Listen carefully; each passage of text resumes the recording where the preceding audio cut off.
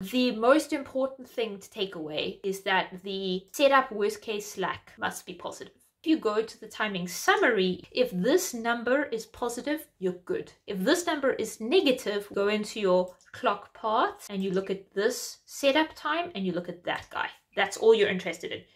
Hi, I'm Stacey and welcome back to my video. And today we're going to be talking timing reports, timing analysis, how to interpret them, what do they mean, and I'm going to be going back to my linear feedback shift register project from a couple of weeks ago, and we're going to be opening it up and looking at what it looks like synthesized. So I have the implementation done. In order to do that, I just clicked run synthesis and then run implementation. I have my timing constraints all set up from the previous video, and now we're going to open the implemented design. In order to see the schematic, we click on schematic. This is the schematic for the source code that I wrote. The way that this code works is that each signal is registered to the next register. So these are registers, and then the output of this one goes to the input of this one. So 0 drives 1. So that is this line of code here. 1 is driven by 0, and then that's this. 1 is driven by 0, and then here 2 is driven by 1, and that's this line. 2 is driven by 1, and then we go 3 is driven by 2, and then that's this line. 3 is driven by 2. Each signal propagates to the next register. Each signal is also used into this LUT. So the LUT is this comparison here, where if linear feedback shift register is greater than 10, then we drive the LED high. This LUT contains a lookup table, a truth table, and I didn't have to work this out. I just put it to my code. The linear feedback shift register must be greater than 10, and it worked out itself what that truth table needed to look like. So I didn't have to do any Boolean algebra. I just had to code it the way I think about it, and then the synthesis tool will do the work for me. And that's really important. You want to write the simplest code as possible and let the synthesis tool do the work. And then bit 0 is driven by bit 2 inclusive or bit 3. And so that's this guy here. Bit 3's output is fed into this LUT, and bit 2's output is fed into this LUT. And this truth table is an exclusive OR truth table. And that result drives into reg 0, which is this line of code. So we can see the schematic for what our code produced. I will show you now how the timing report relates to the schematic. So we're just going to go, if you do report timing summary, I've already got it open, but I want to show you what it looks like. Then we head over to clock paths. There's my sys clock, and there's my... So this is a really short timing summary because it's a really small design. If I click on a path here, we can see this is a timing path from one register to the next. So a path is defined as the distance between two registers, and this is what the worker is doing. So in my factory video and my analogies video, I talked about how the FPGA is like a factory and every worker has a job. So what the worker does is defined by what's in between these two registers. And this report is telling me how long my worker took to do his job. And this number, which is the slack, is actually how much time he had left. So we can see that we had 6 nanoseconds left of the clock cycle that we could have used, that was available. So that means that there was enough time and there was time left over. There's 6 nanoseconds left. If this number is negative, it's a negative slack, and that is he didn't have enough time. That is, he went over the clock cycle, and he went over the clock cycle by however much. If it's 1 or 2 or 3, it'll be -1, -2, -3. And that means he went over the clock cycle by -3 nanoseconds or whatever that value is. And so when you have a negative slack, it means there wasn't enough time. If you have a positive slack, it means he was waiting around, right?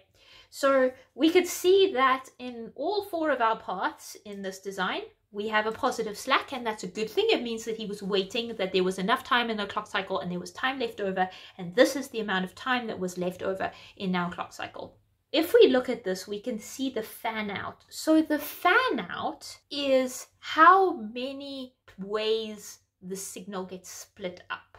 So if you have a signal that's being driven and then it gets distributed to a whole bunch of different things. So it gets used over here, and it gets used over there, and it gets used over there, and it gets split up and duplicated into all different parts. That's the fan out of the signal. So if we look at this one, we can see this one has a fan out of 3. There is our signal where it's being driven by the output. It's being driven by register 2, and it's getting driven into register 3. It's getting driven into our output lookup table, and it's being driven back into our bit 0 lookup table. And so it's being driven in 3 places. It's got 3 different places it's going to, so its fan out is 3. And when you have really, really high fan out, that can be inefficient. So it's always a number to keep an eye out for. The from register is the source register that's driving the signal. The to register is the destination of the path. And then the total delay is how much time it took. And the logic delay is how much time it spent through logic. The net delay is how much time it spent through net. And the requirement is the clock cycle. And so usually the worst case slack is the number that you look at, because you care about how much time you have left. You don't really care about how long it took. You care about how much you have left after you're done. And so this is the timing report. And this is really helpful if you have a negative slack and you want to see where in your design your negative slack is occurring. You can double click on this and it will bring up the path, source, and destination, and it will tell you all of the logic that that signal or that path goes through in order to be able to see if there are specific key areas that are problematic. And so if we go over to these hold times, the timing checks that the signal is in sync with the clock both before the clock edge and after.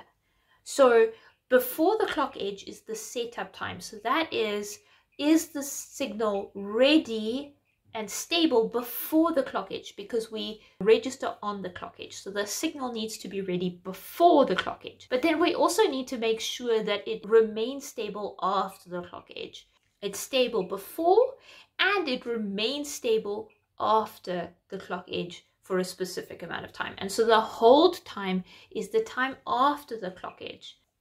The hold times don't really become problematic.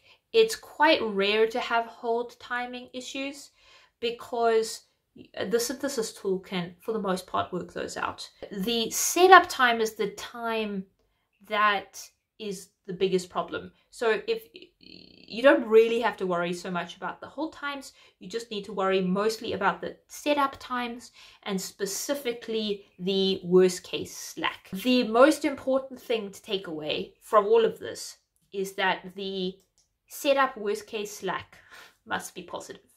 And if you go to the timing summary, you can see here my worst case slack is 6.9. My negative slack is none. I don't have any negative slack. So just from the timing report, if this number is positive, you're good. If this number is negative, what you do is you go into your clock paths and you look at this setup time and you look at that guy. That's all you're interested in. And that's it. And that's timing.